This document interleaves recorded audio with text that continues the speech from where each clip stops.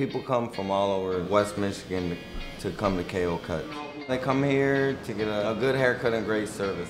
So we have a ton of clientele already built up, and they were happy to follow us downtown. And they can see it's a big upgrade from where we were at.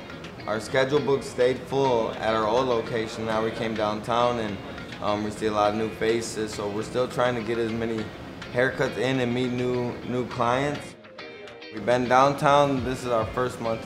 All the surrounding businesses have been super friendly and welcoming. If I could pick anywhere to have a barbershop in Holland, it'd be downtown. I'm looking forward to when the students come back to school, because I think it's awesome that we're on their campus. You know, we hope to get all the Hope students to come in and make some connections and some friends with them.